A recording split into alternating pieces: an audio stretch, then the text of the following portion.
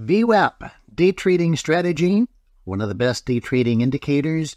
This is part 2 of a, two-part series. So if you want to watch part 1, you can do that. There's a link in the description below, but you can watch this one first and go back and watch that one if you'd like to. So what I'm sharing with you are a couple of different techniques for using it. So first of all, one of the things that I shared in the last one is that we use standard deviation bands. So the green line is 2 standard deviations above the volume-weighted average price, which is the black line, and then red is 2 standard deviations below it. Now, so 2 extra techniques I want to share with you today, or 2 extra things, and that is this. As we scroll back here, one of the ways that you can use this, which is very important, and everyone's looking to get where to get into the market, and of course, that's absolutely critical. That's how we make money. But you need a defensive part of your game too. So when to get in is the offense part, when to stay out is the defensive part. And most people overtrade a lot. And so the thing is you want to stay out of choppy markets.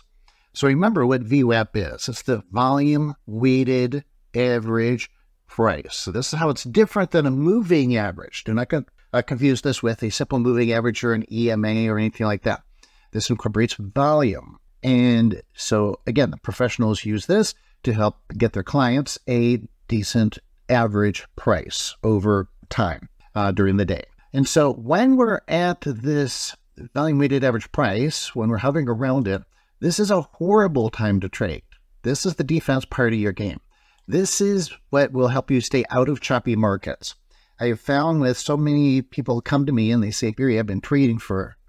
It amazes me sometimes. People have been trading for 3 years, 5 years, 10 years, and still not making money. I kind of respect that they haven't given up. But, I mean, it's just crazy that they'd be trading that long and not make money.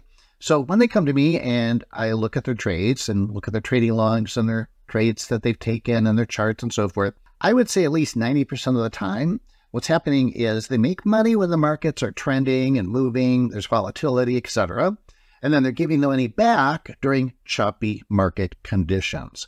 So it is absolutely critical to be able to identify choppy market conditions. And this is one of the ways to do it. When price is just hovering around the volume-weighted average price, VWAP, then you don't want to trade that. There's no edge. There's no statistical edge. That is going to just give you choppy markets. We need it to get away from that and to do something significant. So for people who say, oh, you should buy when price goes above, bounces off of it, that's one thing. People say, oh, that's support.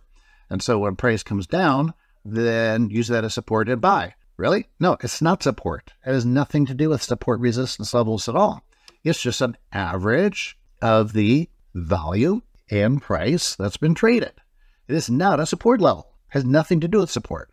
And so it comes up and then it goes right back down below it. Okay, and it's not a resistance level either. You do not trade this where, oh, you wait for it to go below, come back to it, and then go short like some people teach. No, that's silly. It has nothing to do with support or resistance. These are false teachings. So it comes up, goes, slices through it down, slices above it up, slices through it back down, slices back above it. That is chop. And we do not want to get chopped up. So what do we do during this time? We do nothing. Well, you got a couple of options. Either you just don't trade, or you go trade a different market. So we're showing the stock of Apple right here. You could go trade the euro, you could go trade the minis, you could go trade Bitcoin, you could go trade a different stock, sector, whatever. But don't trade this, because right now there is no edge. We are at an average. We're at a balancing point. And it's interesting because the term edge, well, no, you need to have an edge in trading. And when the market's at a balanced point, you literally have no edge.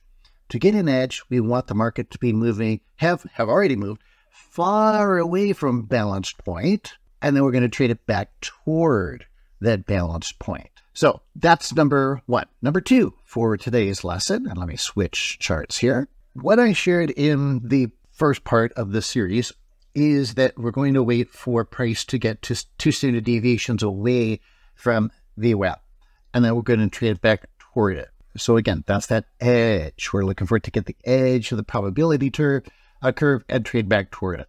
And then when it gets down to 2 standard deviation below it, That's our edge. Then we trade it back toward the VWAP, and then we're out. Not because it's support here, not because it's resistance here, just because, oh, now we're back to an average, and it's basically a fair value type of concept, and there's no edge. Okay, and that works great, but like everything in trading, that's not all. There's always something else. There's no one indicator. This is so important. No one indicator makes you money. Indicators do what they promise. They indicate.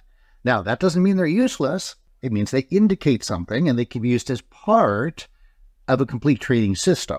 But it's one piece of evidence. So if one indicator made us money, we wouldn't call them indicators, we'd call them money makers. So it gives us a piece of evidence, and it's telling us something very, very literal, right? The standard deviation, we're far away from that. Now, watch what happens as we go forward. All right, so now we get to the edge again, but look, keeps going down, down, down, down. Oh my gosh.